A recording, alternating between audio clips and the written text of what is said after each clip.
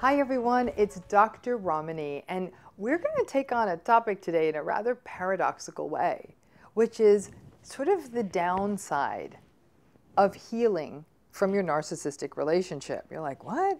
Bear with me, we'll get to it. And again, I'm always going to ask you, please, if you aren't already a subscriber, hit the bell, and that you will get notifications about new content. And then also, it'll remind you to go and look at the many other videos we've already been making on this topic. But let's talk about this, because some of you are thinking, Dr. Ramani, the only thing I want to do is heal from this narcissistic relationship. And my single mission is that everyone heals from these relationships. So how could there possibly be a dark side to healing from narcissistic abuse? So think about it. Healing from a narcissistic relationship is a really, really difficult process. It takes time. It often takes therapy and support and hard work and leaving behind old demons, and it's a lot of work. And especially if it relates to family of origin issues, it really does often require therapy or other kinds of supports, but it's a lot. So you're thinking, I've healed. This is exactly what I'm striving for. How could that be difficult? When you heal from narcissistic abuse, something opens up in you. Perhaps the ideas of possibilities you had for yourself long before the relationship ever happened, or a new belief in yourself, or an ability to see yourself as enough, or a much healthier view of the world. It can really, really bring you into a new space where you're seeing the world clearly, and the world is seeing you clearly. It's as though you were looking through a dirty window, and now the dirty window is clean. You're like, oh, wow. There's this whole big bright world out there, and I can see it clearly, and I'm not putting up with poor relationships. I'm not putting up with bad treatment in my relationships. Like, I'm good. So now you're more healed, and you're healthy, and you advocate for yourself. Well, here's where things can get tricky. Many, many people I've talked with have talked about this happening, is that once you heal from a narcissistic relationship, you feel strong enough to talk to the narcissist again, which in the macro actually could be kind of good. Like, okay, why? I mean, I think that the less negative energy we carry through the world, the better it is for us. So you feel like, oh, I could let this person kind of back in, and I can talk to them. We can do this. And so you do. Maybe you actually end no contact. Maybe you sort of loosen up on that gray rock and make it more multicolored rock, and you open up that emotional part of yourself. Here's the tricky bit. There's a couple. Number one, the narcissist is a little bit like kryptonite. You're now in the sort of new state of being sort of Superman or Superwoman. But that narcissist, and in many ways it's due to something probably that we call classical conditioning, two things being paired up.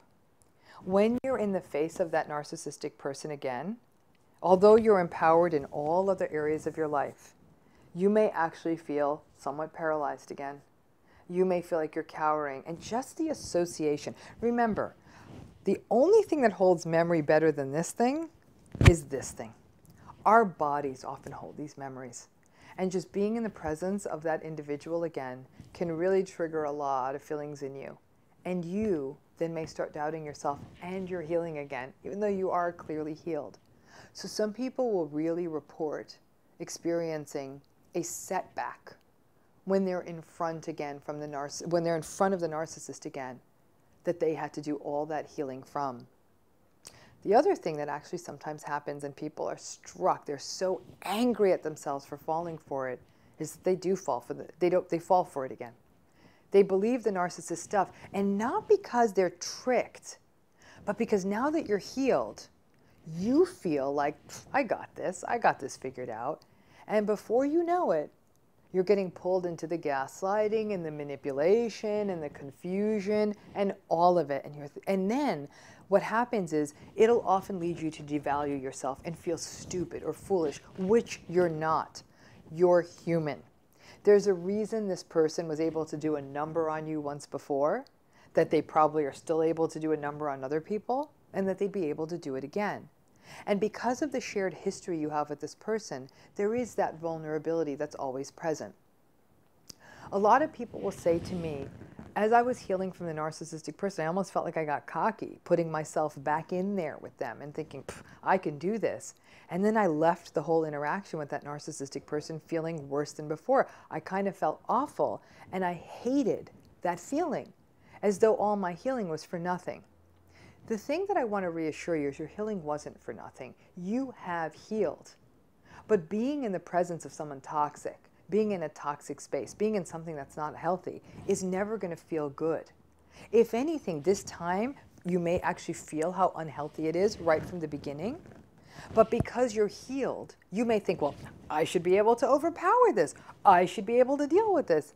Not necessarily. Even the first time around, especially if it was someone you chose, or a relationship like that happened when you were an adult, you should have been able to feel like you could walk away, but you didn't then, because you're vulnerable, because they are charming. There is a lot to fall for there. If it's a family of origin issue, obviously it's a bit more complicated. You were a child when you met your parent, and as you went through adulthood, it took all the effort in the world to set that boundary, and yet when you're in front of them again, no matter how healed you are, you sort of fall for it. But the fact is that you healing is in fact you healing. And it's really about being judicious about whether you want to be in the presence of this. Again, in some cases you might say, I don't have a choice, Dr. Ramani. The fact is, this is a divorce, we're trying to co-parent, it's very complicated, I've done my healing, I still have to talk to this person. But then what I say is, you still have to keep it a little clenched. Don't fully exhale. Don't think it's going to go back to like, hey, I've got this figured out, now they can't play me again. Just the negative emotional states that may start to overtake you may destabilize you and leave you feeling that maybe I didn't heal at all, which could set back your entire process of growth. The other thing that gets interesting is we can't count the narcissist out of this. Do you really think that they're happy that you've healed? I'm going to give you the answer. The answer is no. They're not happy you healed. You grew out of them. They experienced that as a betrayal and an abandonment. How dare you? How dare you think you can go through life without me? I'm your mother. I'm your partner. I'm your friend. I'm the one who's responsible for all your greatness. So they are not going to want you to heal. And if you actually have the audacity to heal, I can promise you they're not going to be happy about that. So when they sense you healing, trust me, they're going to try to draw you back into the mud. In the early phases of your healing, you would have had boundaries and no contact, and you would have likely had, hopefully, I hope, you would have hopefully had a cheering squad around you saying, don't go back in, stay no contact, do gray rock, keep those boundaries. You did that, and you fought the fight, and you healed. The narcissist isn't going to go quietly into the night. They are still going to say, oh, you think you healed? And they're almost going to view it as gamesmanship, because there's one thing a narcissist can't stand, and they can't stand the idea that they didn't win. And so they're going to need to win. And winning may even be little things like getting to you, saying just that one thing that only they know will get you. It could be a parent that knows the one way they can stick it to you. It could be an ex-partner who knows exactly what to say to leave you feeling unsettled. If this happens to you, you feel like you've healed from your narcissistic relationship, and you're faced with them again, and you feel destabilized, I can only beseech you, don't think that you've lost ground on your healing. You have healed. That this was never a healthy relationship. This was always unhealthy. And as a result, you feeling uncomfortable being in their presence again doesn't mean you haven't healed. It means you're wise. It means your mind and your body are getting it. And it becomes an alarm signal to say, I need to step away because I don't want to put myself in harm's way. You've learned to advocate for yourself. Healing, like any process, leaves us in some ways a little bit vulnerable. Think about a bone you might have broken in two places. That bone may heal beautifully, but that tiny little crack and vulnerability may always be there. And that's what I let people know. People say, will I ever heal 100%? To me, the ultimate goal of healing in a narcissistic relationship, frankly, is to get to a place of relative indifference. The indifference means that you're not as affected. Good, bad, it doesn't really matter. You're just sort of like, I don't care what happens to them. I really don't. You know it's bad karma to wish ill will on someone. It's like, I don't wish bad on them. I don't wish good on them. I just don't wish on them.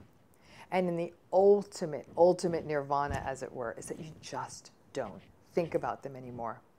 I have worked with people who healed, who got to the place of indifference, and then 20 years later ran into that narcissist. And it was fine, but they'll say to me, Doc, you know what? After all those years, I still felt that discomfort. I still felt that tensing. And I heard that tiny, tiny echo of you may not be enough. But this time, like, I could barely hear it. But I didn't like the feeling.